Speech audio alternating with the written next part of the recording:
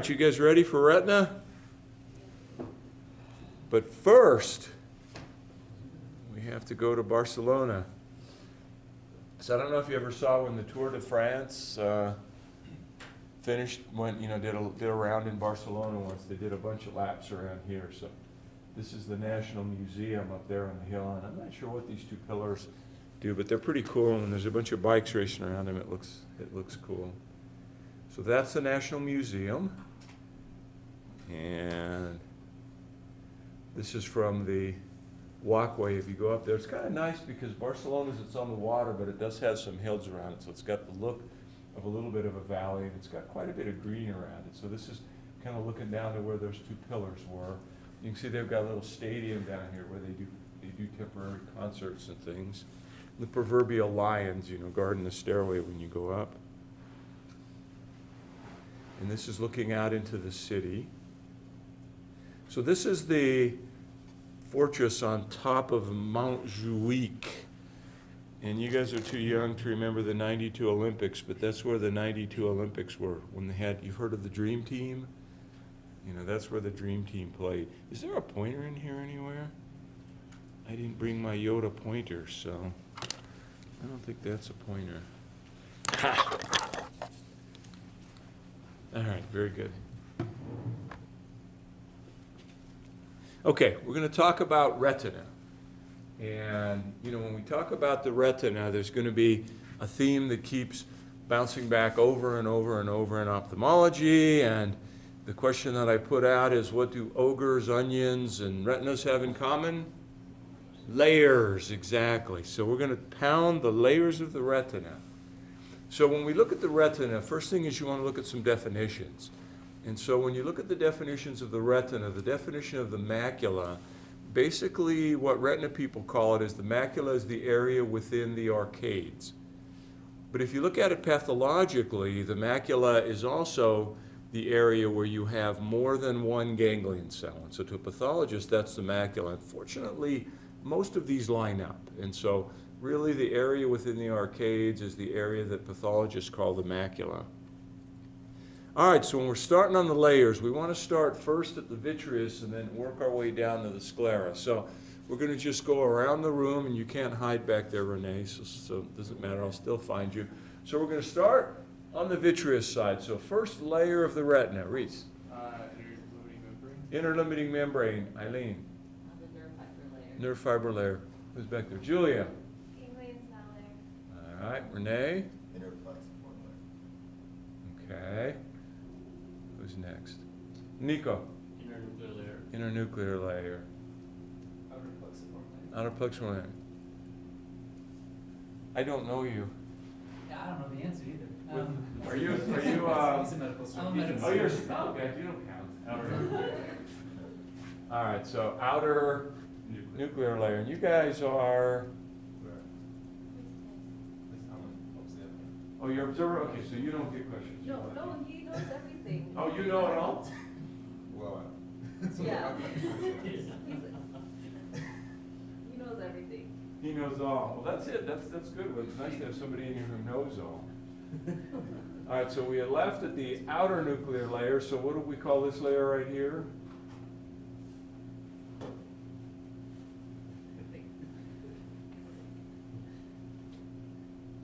See, they put pressure on you now. They said you knew everything, so that's the hard part.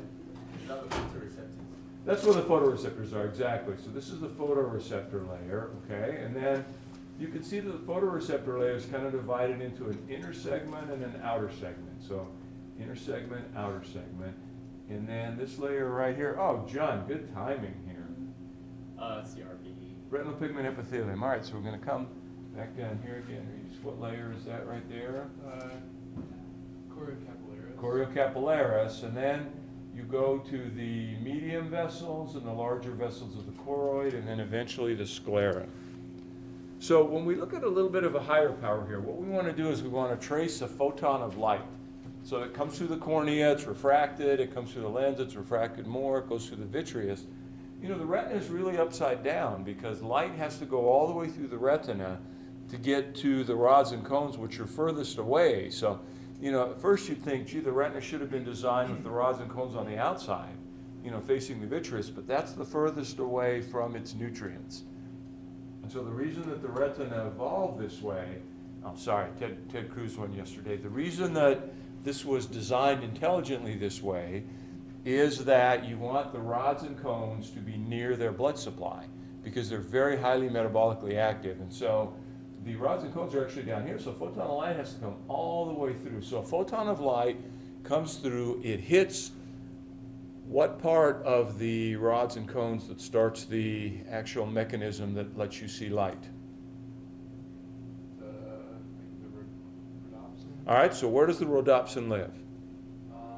Kind of in the outer segment. Exactly, so the outer segments here, you've got, it's like a stack of coins if you look at it on an EM, and on that membrane, out there is the rhodopsin, and so a photon of light hits it, it does the flip from cis to trans, and then what that does is that starts a hyperpolarization that eventually starts an electrical cascade going. And so the rods and cones start the cascade going. Now the inner part of the rod and cone cell layer, this is where the cell this is where the cell has its activity that are there. It's got mitochondria in there, it's got all kinds of things in there. And then of course this layer right here in the outer nuclear layer is where the cell body of the rods and cones lives. Okay, so then that signal then leaves the first layer right here and it goes to the outer plexiform layer. And what happens there, Eileen? The photoreceptor synapse with the other cells. Okay, let's do the cascade first and then we'll worry about the other cells. So with the bipolar cells, so the bipolar cells, and so it synapses with the bipolar cells. The bipolar cell bodies are here in the internuclear layer, and then that signal leaves out the axons here and synapses in this layer right here with what cells? Ganglion cells. Okay, so then the axon of that ganglion cell leaves the ganglion cell. Renee, where does it go from there?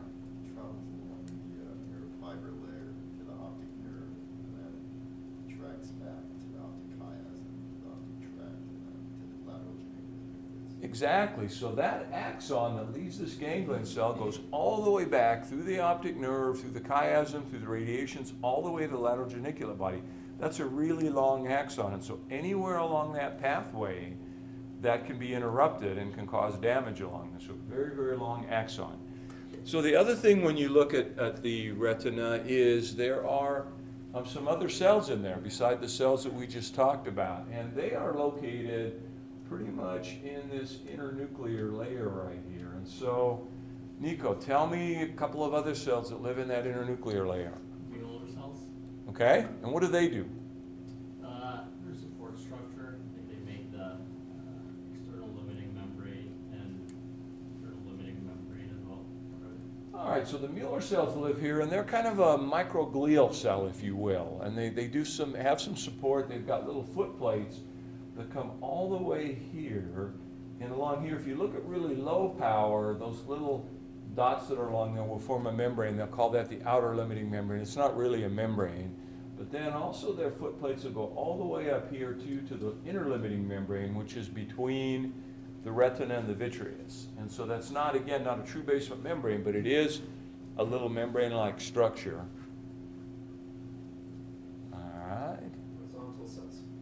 Horizontal cells, what do they do? So they form synapses between the bipolar cells, and they're used to create the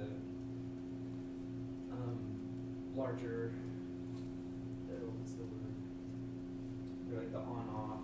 Yeah, they spread horizontally, if you will, and they touch multiple different areas where the nerve fiber, where the bipolar cells interact, and so these are the beginning of processing of vision right here. And so they really do go out. And Helga Kolb, who was a PhD here, who's now retired, did some wonderful EM pictures that they colorized and made into videos. And she gave a proctor talk a few years ago of the interactions there. So this is really where visual processing begins. It's not actually in the brain. It's actually right here in the retina. So they start, and then there's one other cell layer here, Dr. Conrad, or one other cell type, I should say, in there. Amacrine cells. And you know, amacrine are kind of like bipolar. They're the ones, again, they think of them as big octopuses. They put their tentacles out all over the place, and they're involved in early processing of the image. All right, now where are we now, John? I'll give you a break again, John. It's still the red. All right, more specific. There's multiple layers of ganglion cells, macula. Exactly. So this means we're in the macula. And so if you look at the ganglion cell layer, you see that there's multiple ganglion cell layers here. And the other thing interesting is look at the fibers from the outer plexiform layer, from the outer nuclear layer here through the outer plexiform layer. They are running horizontally instead of vertically. What layer do we call that?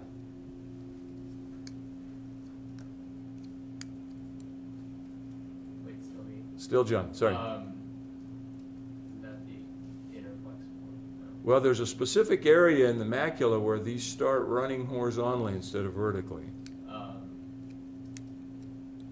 Fovea. That's the Henle's layer. Henle's layer. Oh man, I sound like the guy on Jeopardy, you know, Art Trebek. Henle's. He always sounds like he's so smart because he knows all the answers anyway. When they miss it, he'll say it like he knows it. So you see how it's running horizontally here. So if you think about why that is, this is the center of the fovea. And in the center of the fovea, you want those light rays to come in unimpeded. And so what happens is you see that the retina really thins out here, and you've got all these mostly cones here, a few rods, mostly cones stacked up here. And so those have to connect to the ganglion cells over here. And what happens is that they have to run this way in order to do it, and so you get the fibers running horizontally instead of vertically, and that's Henle's layer. The reason that that's important is that is where you get cystoid macular edema, and that's why it has that funny flower petal look to it when you look at it. Now when you look at the fovea is responsible for fine vision, and so the foveal cones, bless you, have a one-to-one connection between the bipolar cells to the ganglion cells, and so it's one-to-one-to-one. So all of these cones have to link to a ganglion cell, so all those ganglion cells over here get stacked up, and that's why it's multiple cell layers thick. In the periphery of the retina, you might have 100 rods hooked up to one ganglion cell, and that's important because the periphery is involved in summation. And so your central fovea gives you fine vision. It's what lets you have the detail of the vision we have, but the periphery helps you to see movement and to see things going on in the periphery. Why is that important? Well, you know, when we were out on the tundra and, you know, saber-toothed tigers are chasing us, you want to see that movement out there. There's a survival factor in it. Whereas the central fovea eventually developed as we became more adept at seeing fine near vision, and that's what we think of as our good vision. And so you look at it, all these ganglion cells stack up here, and they're connected at an oblique angle by the Henle's layer. And I think we've talked this to death, so we'll go here. All right, so what we want to do now is get into specific diseases that can affect the retina. And one of the most common problems that you see a lot when you're looking at the retina is vascular diseases. And so we're going to, I think we came around, all right, back to Reese again. So, see a lot of exudates, and then just hemorrhages in different layers of the retina. So, a few of them are more flame-shaped, and then some of them are deeper hemorrhages. All right, so this is a good picture because it kind of shows us a lot of different things going on. So why do flame hemorrhages look like flames, and why do dot blot hemorrhages look like dots and blots? Just the layer of the retina that they're in. So, I guess the nerve fiber layer hemorrhages tend to have more of a flame shape. Yeah, so that nerve fiber layer, as the axons come out of the ganglion cells, they turn around the corner and then they run along the surface and then into the optic nerve. And so if you get hemorrhages along that surface layer, they're shaped like a flame. If you get hemorrhages deeper, then they are called dot and blot hemorrhages. Eileen, what else do we see when we're looking at the vasculature here? You see AV making. Yeah, look little sausages right there. When the arterioles cross the venules, you see that sausaging, that AV nicking. What causes that? Atherosclerosis of the arterial. Exactly. So you can actually almost see the arterial lining. People will start calling this silver wiring or copper wiring. And so when you get arteriosclerosis, the arterial wall thickens, the column of blood narrows, and then you see as it crosses over the sheath where the vein is, you'll get sausaging of the vein. All right, Julia, what is this right here? All right, so that's called hard exudates, and the reason they do that is, used to in the olden days, even before I was a resident, maybe when Crandall was a resident, you know, they had to distinguish between hard exudates and soft exudates, and they used to call these little fluffy white things up here soft exudates. Now we know now those aren't exudates, those are actually little focal spots of ischemia called cotton wool spots, and so, but these are called hard exudates, and that's where you get leakage of not RBCs from the vessels, but the actual serum. So it's lipid rich, it kind of looks yellow, and so those are hard exudates. So what could the etiology of this be? Exactly, this could be hypertension. Now it could be severe diabetics too, because diabetics can get, looks like this, but this is a severe hypertensive retinopathy. So you see a view like this, you want to be really, you know, careful to measure the patient's blood pressure, and this is another patient with high blood pressure. And Nico, what are we seeing right here?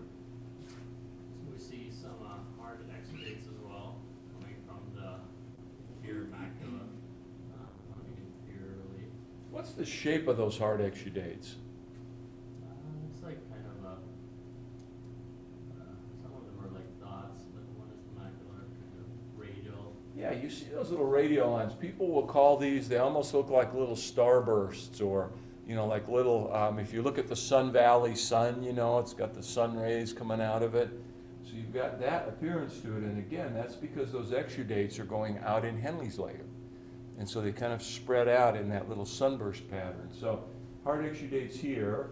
You see these hemorrhages around the disc. Look at that disc. It looks kind of more congested than normal. And so when you have hypertensive retinopathy, you can actually get disc swelling along with it. And so you look real carefully, maybe the beginnings of some disc swelling right there.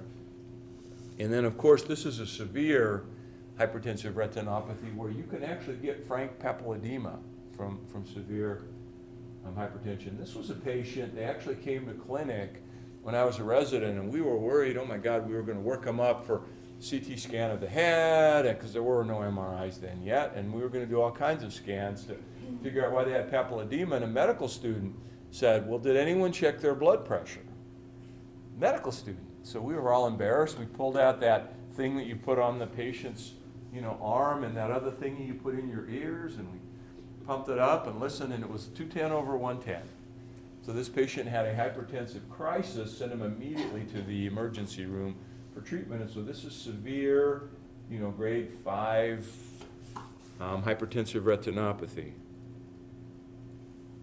All right, what are we seeing right here, Brian? So,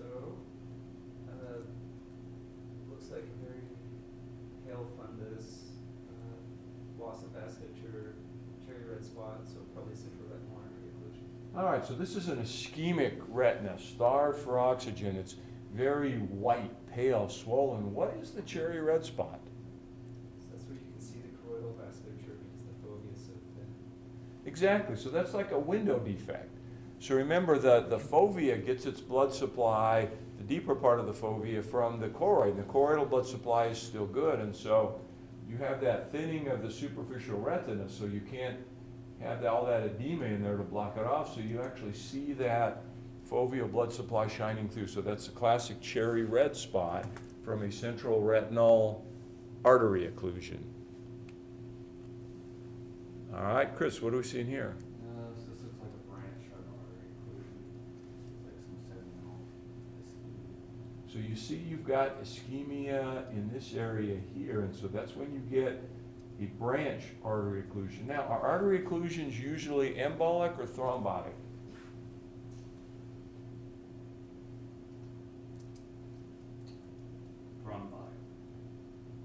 You had a 50-50 chance. Embolic. Embolic. Ah, very good. Very good. So I was just saying with confidence. So exactly. You said it with confidence. So you're making a guess with confidence because you get credit one way or another. So it's actually most commonly embolic when you see the branch artery occlusions. And so you'll sometimes be able to see a little, emboli of some kind, either blood or cholesterol or whatever. And so usually embolic when you see those. Now, what we're showing here is what? Chance to save yourself.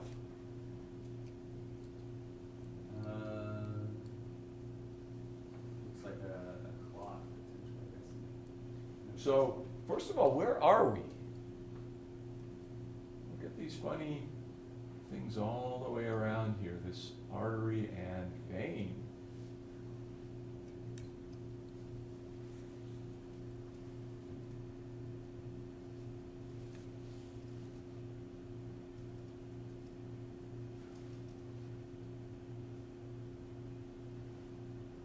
Renee, did I skip you that last round? I think I did.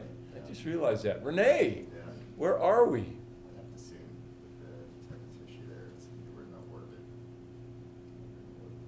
Not quite in the orbit yet. Where are we? Well, yeah, I guess this technically is part of the orbit. More specific. Who said nerve? All right, this is the optic nerve. And so remember, when the central retinal artery comes into the eye, it comes through the center of the optic nerve, but the central retinal vein runs right next to it. So if you look right here, this is an extremely arteriosclerotic artery right here. Look at all that lipid in there. That artery is narrowed down to that right there. So this is, the guys from Crown Burgers, who eat lunch there every day. And you can see all that pastrami stacked up in the artery there. And look how narrow that is. So you've got that narrowed artery, and so it's very susceptible to clots because it's narrowed down. It's more susceptible to clots and to emboli. So the most common cause of a central retinal artery is arteriosclerosis that leads to emboli. What's the most common cause of a central retinal vein occlusion? Again, Renee. Oh, you're asking me. Uh-huh. Usually it's due to atherosclerosis of the artery. Exactly. Shares the tunica. So you see the artery and the vein, as they come in, share kind of a common adventitial area around them. And so the most common cause of a central retinal vein occlusion is that fat cholesterol-filled artery pushing against it, which then causes stasis and not emboli, but thrombi. So central retinal vein occlusion is you get stasis and thrombi formation. But it's arteriosclerosis next to it that causes it. So this is the result of a central retinal artery occlusion. And John, tell me a little bit about the blood supply to the retina. Why do you have this picture if you've had a central retinal artery occlusion? The retina, the central retinal artery supplies the inner layers of the retina. Roughly how much of the inner layers?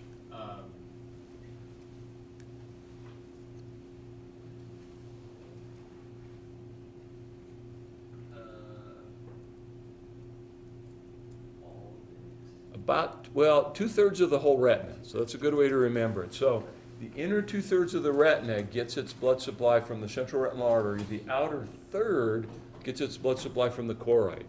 So if you look at this, you see that the ganglion cell layer is totally wiped out. Almost all of the internuclear layers wiped out. So you just got, a tiny bit left there.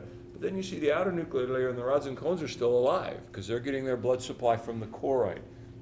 So the outer third gets its blood supply from the choroid, inner 2/3 from the central retinal artery. All right, we are back to Reese. Okay, so what are we seeing here? Just looks like there's just a lot of blood in the retina. The vessels are really tortuous. It's kind of just swollen looking. So what do you think caused this? Maybe more of a CRVO. Exactly, so this is a central retinal vein occlusion, and they call this the blood and thunder retina. I have no idea what that means, but it means it's, bad, you look a lot of blood, a lot of thunder, so blood and thunder. So you see that if you have a complete central retinal vein occlusion, you get backup of blood all the way. I mean, and so you see just diffuse backup of blood, and as opposed to this, which is, what is this right here? More of a branch. More of a branch vein. Now, when the branch vein occlusion occurs, where does it usually occur? At the AB crossing. Exactly. So again, it's arteriosclerosis. So you see that silver wired arterial, and where that vein crosses it, where you had that sausaging, you can get stasis there, and then you can get a branch vein occlusion. So not only do you see blood, but what are these guys right here? Little cotton spots. So you can get ischemia there too. So you can have central retinal vein occlusions, and then you can have more focal branch retinal vein occlusions. And this shows you what a central occlusion looks like in a globe that's been cut in half. And you see that that blood goes all the way to the ora serrata, from the optic nerve all the way to the ora serrata. So it's just a diffuse blockage, and you get blood backed up everywhere. And here you can see what the retina looks like. You get ischemic changes, but you get a lot of blood in the retina, and you can even get exudate here in the retina. So central retinal vein occlusion can cause a lot of damage. Eileen, what else do you worry about beside acute damage in a central retinal vein occlusion, say several months out? Neovascularization, And what causes that? ischemia. Exactly. So you can get chronic ischemia, and then ischemia will produce these magic humors, which we call now like VEGF among other things. And so what happens is these humors will make abnormal blood vessels grow. So when you get a central vein occlusion and it is ischemic, what's the most common place that you get neovascularization? It is.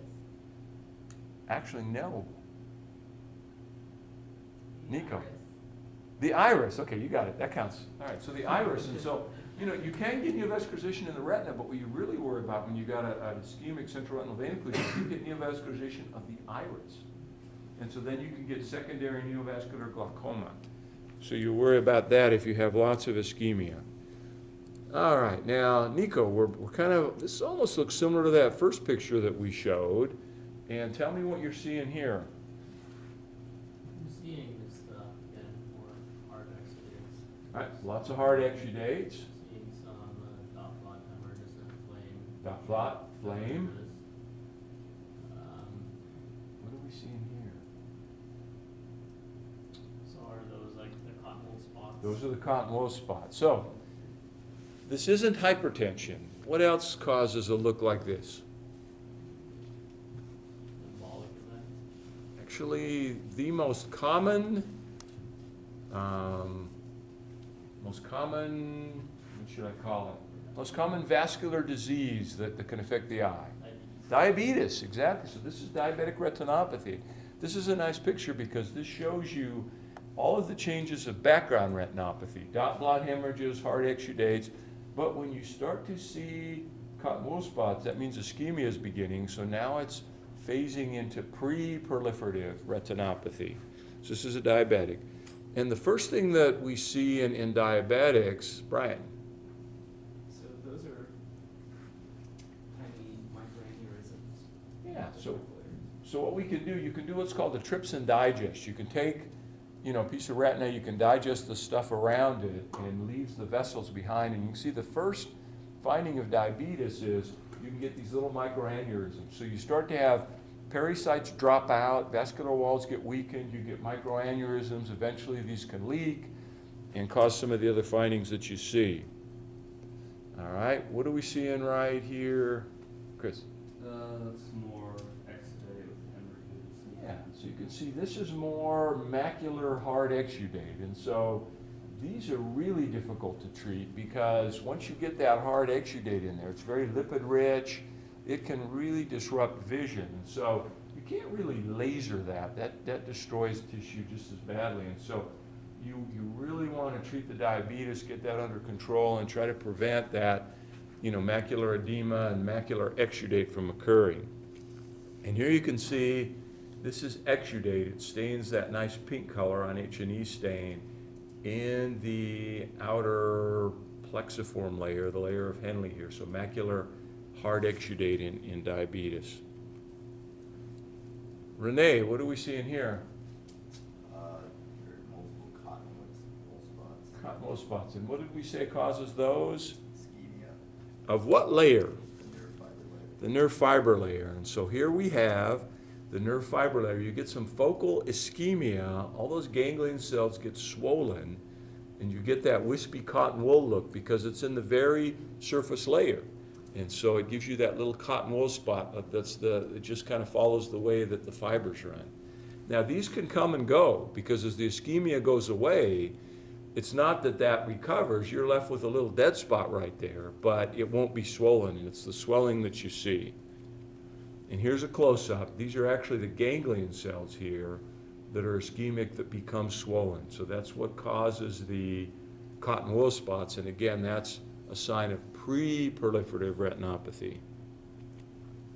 All right, John, what do we see in here?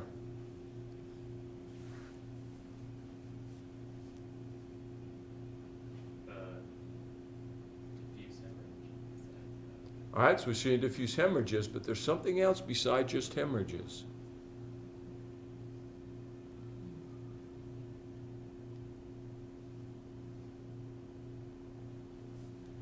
What's going on right here? Oh, proliferative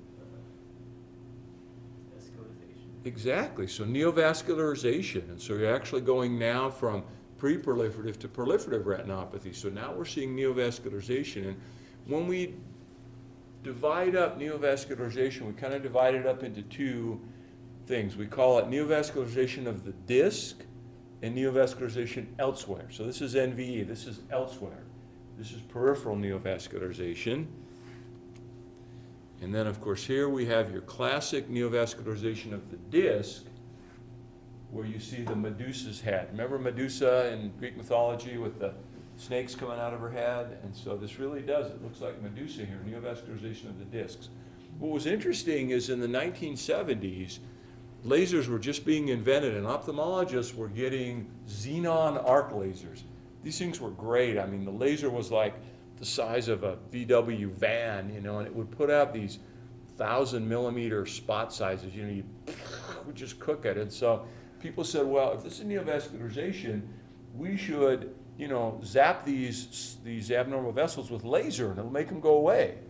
And so they would zap the heck out of the optic nerve head. Well, they quickly found out that the patients would immediately go blind because you would kill off the whole, retina around here. But at the same time, they were taking these xenon lasers, they were blasting the peripheral neovascularization. What was happening is when they blasted the periphery, the neovascularization on the disc went away. And so as people understood more what was going on, you actually treat the peripheral retina to kill off ischemic retina in order to cause the neovascularization to regress. And so you treat the entire peripheral retina now with laser, and that actually causes regression centrally. So you don't treat the neovascularization itself, you treat the ischemic retina, and then the neovascularization goes away. So they quickly realize you don't treat the optic nerve head, you treat the periphery.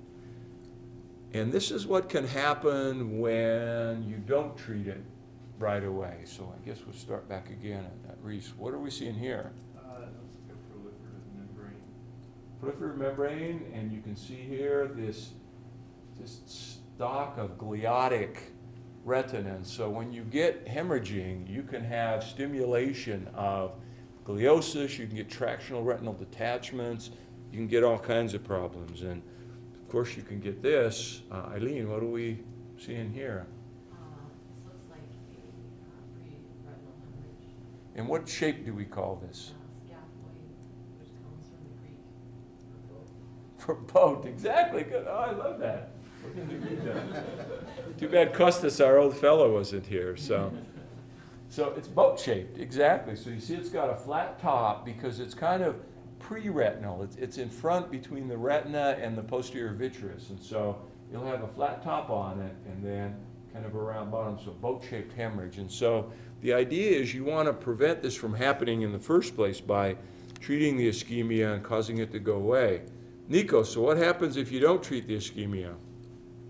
More neovascularization. All right, so what do we call this? Neovascularization of the iris. And people would call this rubeosis, you know, red iris, so rubeosis iridis. We used to call it, when it got this bad, ropeosis, because those big dilated vessels look like ropes. So this is ropeosis, neovascularization of the surface of the iris, secondary to chronic ischemia. And what can happen when you see this? Let's go back to Brian. What do we see here? What tissue are we looking at?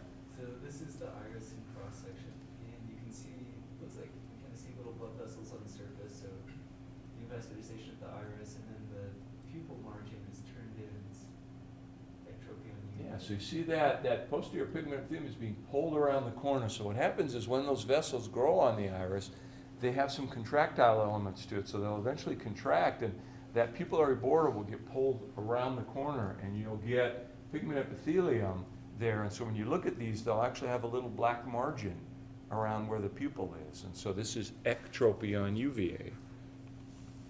What do we see in right here, Chris? So that's kind of those vessels going across the direct mesh. Yeah, so you see a closure of the angle there.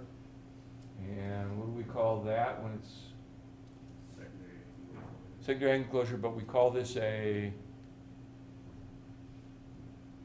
peripheral anterior synechia, or PAS. So you see that the angle is closed off as those vessels grow, and then you get the peripheral iris sticking to the cornea, and so it closes off the angle. So you get secondary angle closure, again from ischemia from the retina, causing the iris neovascularization. Now there's one other thing that can happen to the iris in diabetics, Renee. You can see lacy vacuolization. Exactly, lacy vacuolization of the pigment epithelium, and that's from the chronic ischemic changes. And last but not least, John, what part of the eye are we looking at here?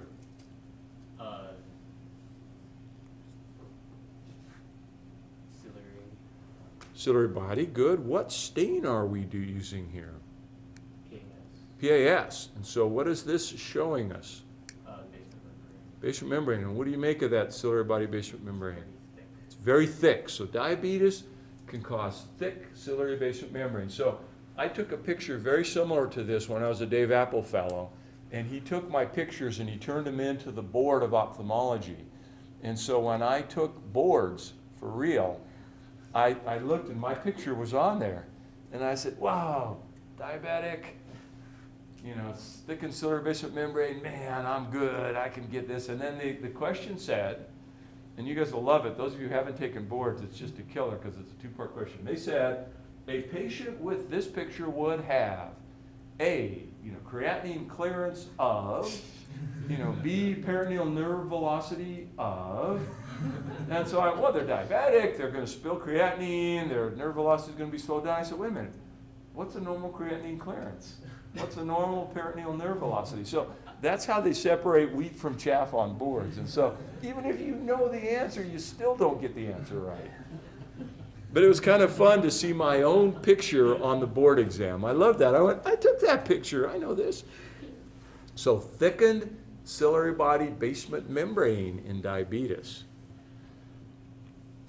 All right, so back to Reese again. What is this? Someone with measles, of the retina?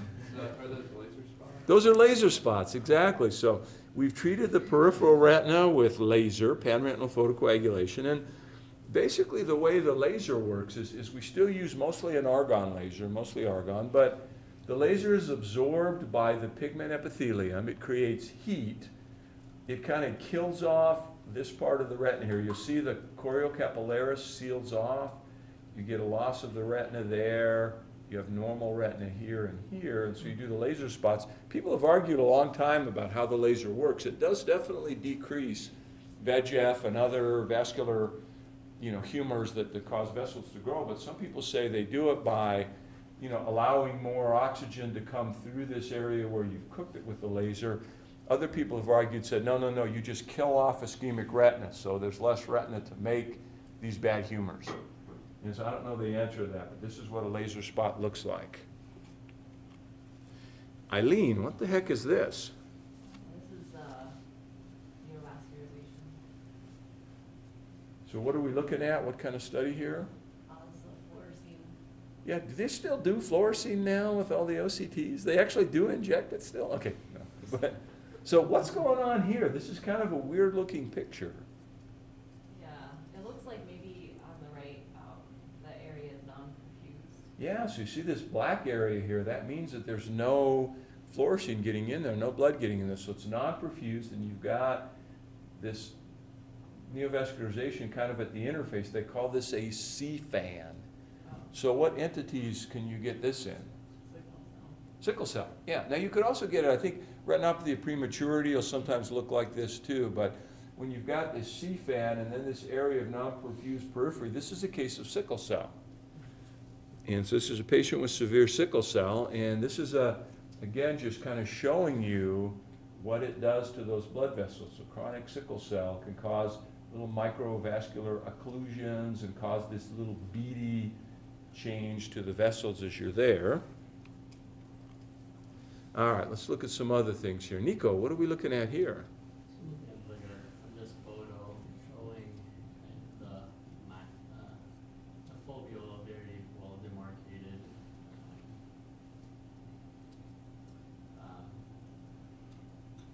Yeah, hole. Hole, yeah, exactly. This is a macular hole. And so this is one of those pictures where I say it's really apparent because even the intern can get it. So this is one of those maybe even a student would get this. I don't know, but we'd have to see. But certainly the intern can get it. So there's a macular hole. And then this is a close-up showing you that. What is this thing right here? Is that like a string of blood coming out of that hole? What is that? Trick question, sorry. That's the little rod that the person looks at when the photographer's taking the picture. And so when you have a central defect, you can't focus centrally, so they tell you, look at the end of that stick that's there. That's actually the artifact of the stick there. So there you see that macular hole, and you see that there's a little area of edema, a little area of swelling around it. And this is the only picture I could find. I'm sorry, because people don't, take out macular holes and send them to us. And this is an old picture of a macular hole and then some of the edema around it. And so we now know that it's an area of traction that's around that causes the hole to happen. So the retina guys will go in, peel off all the traction, put a bunch of gas in there, have the patient sit face down for a period of time, and hopefully seal that hole off. A little bit more subtle right here. Brian, what are we seeing here? So you can see the vessels are kind of dragged straight. Okay. And then there's maybe some sheen or just a rough surface on an area of the macula there. Yeah, that's So probably an epiretinal membrane. exactly. So this is probably an epiretinal membrane, and this is a more dramatic one. Even the student, again, could see this one. So, but you see right here that these vessels are being yanked into this. You can actually see the epiretinal membrane on the surface of the retina, but sometimes these can be really subtle, and you just don't see them as well. And so this is, again, here's that rod, pointing down for the camera. What kind of picture is this? Brian, yeah. Autofluorescence. Yeah, or a red-free, I guess you would call it. I And know so, I said autofluorescence, right? yeah, red-free. I knew what you meant. So you can see right here a red-free picture, and you see the vessels being pulled into this little membrane on the surface and being stretched out. And so that's an epiretinal membrane. And, when you look at it with the OCT nowadays, you can really see a nice area where you've got that wrinkled membrane, and you can get focal areas where you actually get traction on the retina from the epiretinal membrane.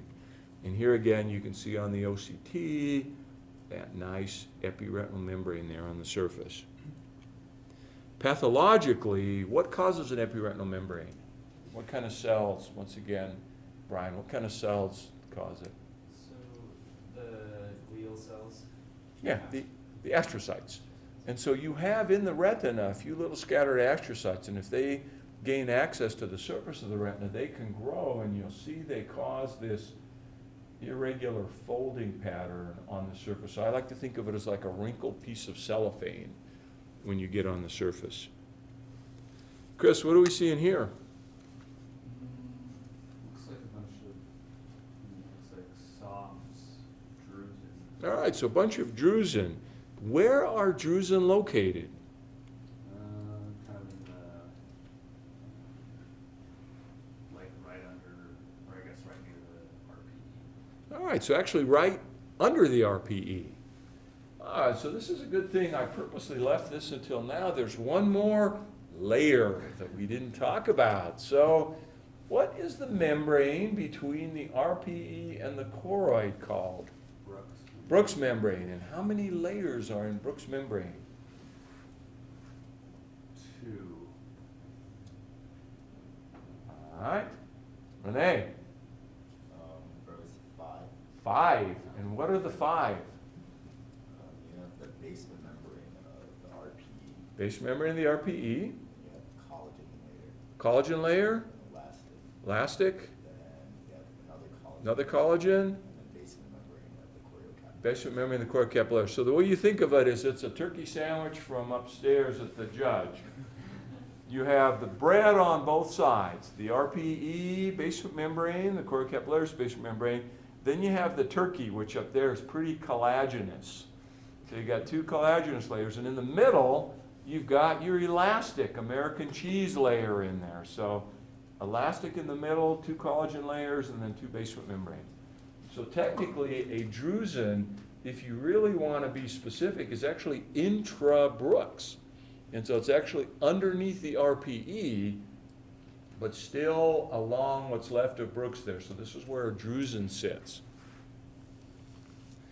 And this is a little bit of a bigger drusen. We call this a soft drusen. So you see, it's a big drusen here, but look what it does. It disrupts the RPE over it, which then disrupts the retina, because the retina gets its nourishment from there. So it disrupts the retinal nourishment. So that's a drusen. And these are, again, a picture of some softer drusen. So the soft drusen are bigger. They don't have such a distinct edge to them.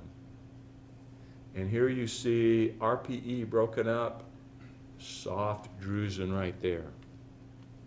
Okay, what are we seeing right here, John?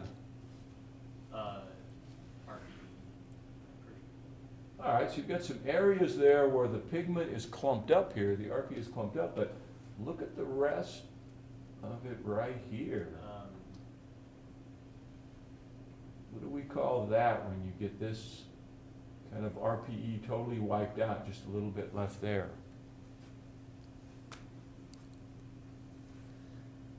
Yeah, I'm sorry, you guys in Path don't see retina pictures, so this is called geographic atrophy. And so this is, again, a variation of macular degeneration. You can get diffuse disruption of the RPE and eventually leads to geographic atrophy, which can cause loss of central vision. And when you look at a patient with geographic atrophy, you see that here's Brooks membrane right here. You can still see it. But look, the RPE is totally wiped out. There's some soft drusen here and here. Look at the surface retina. It's just wiped out. I mean, there's just no retina left there. So that's diffuse geographic atrophy with macular degeneration. All right, what are we seeing right here? Boy, you yawn here, Reese.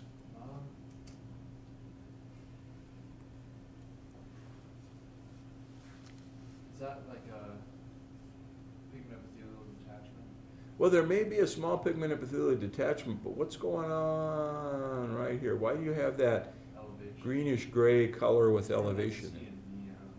Yeah, so you've got subretinal neovascularization, and technically, when it's got that dark color to it, it's actually probably even sub-RPE neovascularization. So it's neovascularization underneath the RPE, which gives you kind of that greenish tint to it. And when you look right here, I had to get this out of a book because, again, I don't have this beautiful picture, but here is Brooks membrane, choriocapillaris. Look right here, these vessels from the choroid have broken through Brooks, and they're spreading under what's left of the RPE there. So subretinal, actually even sub-RPE neovascularization. So for some reason in macular degeneration, you'll get that focal break in Brooks, and then vessels will come from the choroid and start growing under the RPE and eventually under the retina. So what we used to do with these, our treatment was that you would take a laser and you just blast the heck out of it where it was, and that would seal it off, and the patient would go from, 2200 to 2200, and you would say, yeah, but we kept you from going to 2400, so It's like the old analogy they used to use in Vietnam. The generals, they used to bomb the village so they could save it, you know.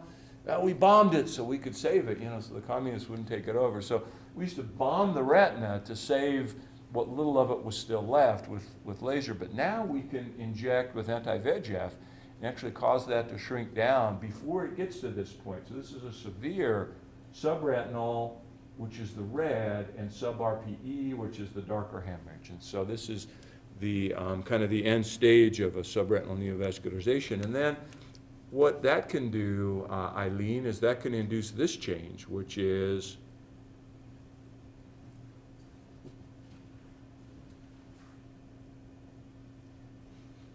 don't you love when they try to help you and you go, what the hell is that?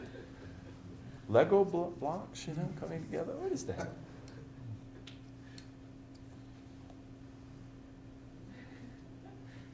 Well, just step back when you don't say, God, what is that? What kind of tissue does that look like? It looks like some sort of fibrous tissue. Yeah, so it's like a connective tissue.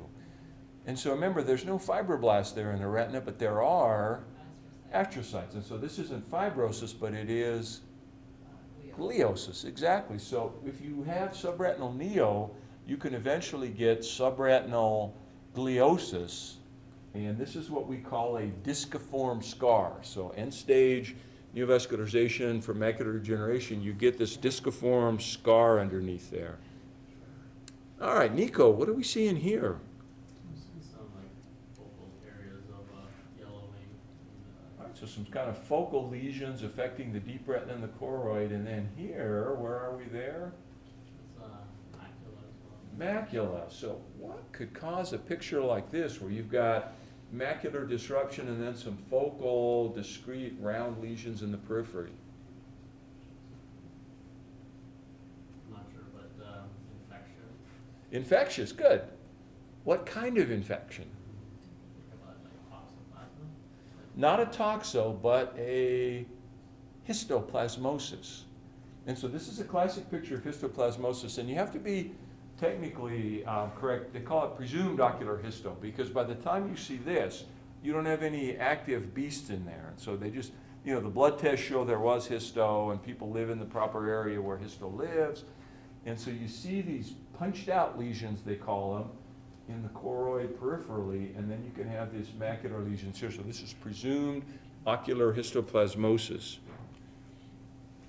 Now this is a little bit of a different look to the macula here. Brian, what do we see in here? So, loss of the foveal reflex. I'll give you a hint. This was your last cataract patient at the VA. Yeah.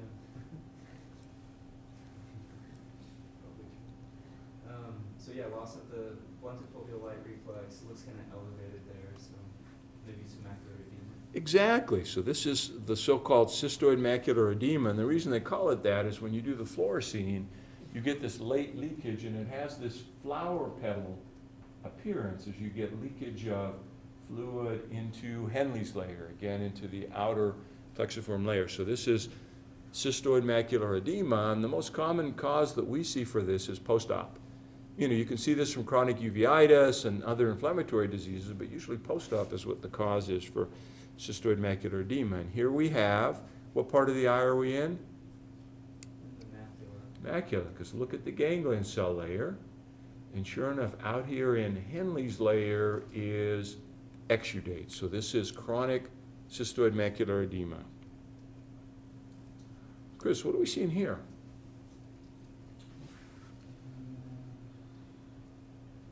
So it almost looks like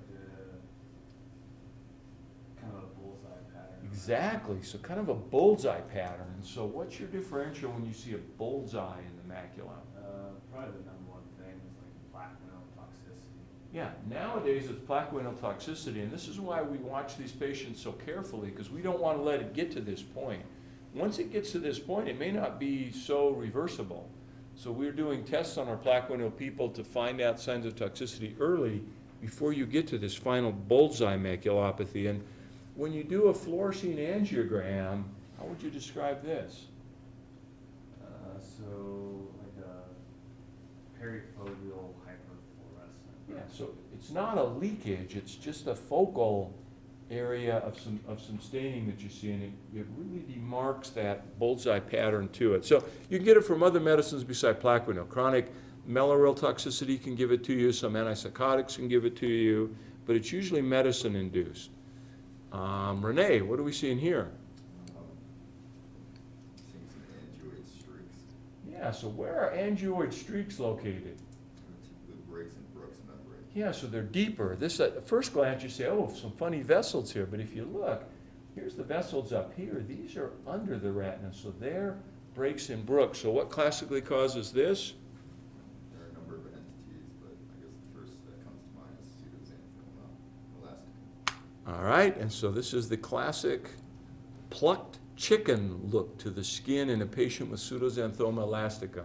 So it's a disease that affects the elastic tissue. Brooks membrane becomes brittle, and it can have some focal breaks. And so you get the classic plucked chicken look to it. What do we see in here, John?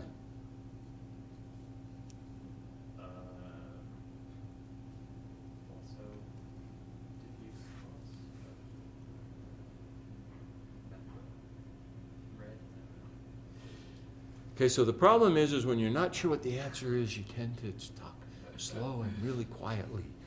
And that makes it easier. So there's a triad here, and what I want to point out, look at the disc. Waxy pallor of the disc, markedly attenuated arterioles, and then this bony spicule pigment pattern in the periphery. Does that ring any bells?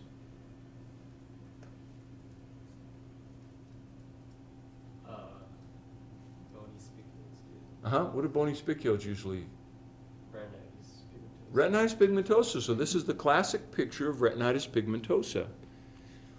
And this is more in the periphery. You see this bony spicule pattern, and when you look at it, what causes that is the RPE gets really disrupted, the pigment goes up, and it tends to deposit around the vessels, which gives it the bony spicule look. So this is retinitis pigmentosa. All right, back to Reese. What do we see in here? There's a kind of soft yellow deposit under the fovea. Okay, so what pattern does this fit? What disease? Could be Best disease. All right, so this is the classic kind of sunny side up yolk look to Best disease. Now you can get this usually in kids, but in adults, they can call it vitelliform type dystrophy. It's the same thing. You get this sunny side up egg look, and you get these deposits underneath the RPE in Best disease or in vitelliform dystrophy. All right, Eileen, what do we see in here? You're seeing whiter spots along the arcades. I'm going to call them flex and Stargardt disease. Yeah, so this is classic for Stargardts or Fundus flavi maculatum, and some people call these pisiform, and I don't get it. They say these look fish-like, you know, Pisces the fish. So from what language? From the Greek, of course, from the Greek. So they call these pisiform or fish-like. So this is classic Stargardt's Fundus flavi, and what you see is you see these deposits in the RPE cells, and what are those usually made of beside pigment? Lipofuscin. So you get lipofuscin stuffed into those RPE cells in Stargardt's disease. All right, Nico, what do we see in here? Very easy view of the fundus. This yellow streak from the macula to the optic nerve. Yeah, so you see this kind of yellowish, irregular thing. Now, when you see a hazy fundus, you look through there, they call that the headlight in the fog, because you're seeing the optic nerve head through this fogginess. What causes the fogging? Could be like blood. Actually, blood can do it, but in this case, it's inflammatory cells in the vitreous. So you've got an inflammation that's spilling over in the vitreous, and then you see this little lesion here. Now, if you let it go and you look at it a few years later, it may look like this. So what do you think could cause this look? It looks like necrosis to me. You already said this once. Uh-huh. Short-term memory. Toxo. Yeah, so this is toxo. So toxo, you get this classic, later on, you get these lacunar areas where everything's been wiped out. Choroid, retina, all you're seeing is sclera showing through, and then you get this pigment around it here. But when it's acute, it's a chorioretinitis, and so you get this spillover into the vitreous, the headlight and the fog, and this is the classic look at the end once it's settled down. Now, there still may be some toxocysts sitting in there, and they can actually reactivate sometime later, so it's toxoplasmosis. And when you look at the retina in these cases, here's your RPE and your retina, and you can see it wipes out the RPE and the retina from the toxo. All right, Brian, what are we seeing here? So, white retina, hemorrhages, looks kind of edematous, worried about CMV retinitis. All right, so this is your classic picture of CMV, and people call this the tomato ketchup look or the pizza look. So you'll have hemorrhages, you'll have exudates, you'll have edema. Now, fortunately, we're not seeing this as often now. When the AIDS outbreak really came of age, when I was a resident, we saw this a lot because we didn't understand it. But now with triple therapy and antiretrovirals and all, we're seeing this much less frequently. In fact, the last CMV I saw actually wasn't an HIV patient. It was a patient who had a bone marrow transplant and was immunosuppressed. So chronic immunosuppression can give you this look. But this is chronic CMV, cytomegalovirus. And when you look, what's interesting is you can get intranuclear inclusions. You can also get intracytoplasmic inclusions. So they get in the ganglion cells. You get these big swollen ganglion cells from the cytomegalovirus. Okay, so that's from Montjuic, sitting there on a cold, blustery day in Barcelona. And I think we've killed Barcelona, if I'm not mistaken. And so I'm going to have to come up with something different for next week. So next week is optic nerve. So know your optic nerve. All right. Pictures of her.